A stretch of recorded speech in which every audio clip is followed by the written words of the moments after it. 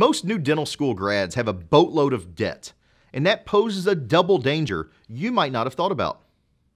I'll be back after the break to tell you why you should be concerned and what your best threat management strategy is.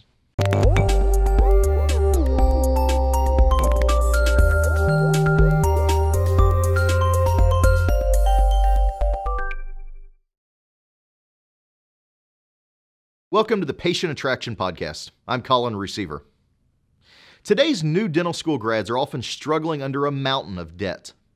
A recent article in ADA News gave the average cost of dental school of the 2014-2015 academic year. Including all tuition and fees, the average cost for dental school was between $217,000 and $288,000, depending on residency status. Now, what that means is that new grads have no choice but to hit the ground running. And that urgency poses a two-sided threat for your established dental practice. Now, one is an upsurge in new solo practices because these new grads can't afford to waste time piddling around.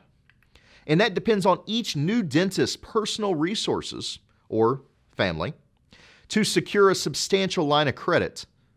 A more serious threat is all the new dental school grads that are joining corporate dentistry.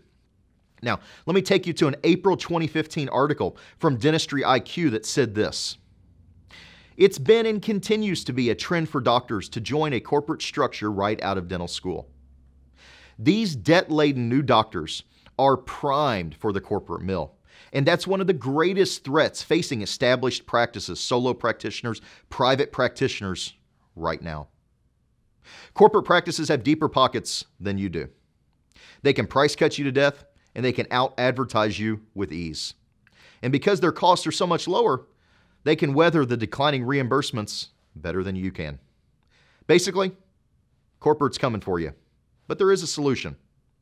Take a look at our industry-leading patient attraction system that can help you double or even triple your practice without being reliant upon the insurance companies.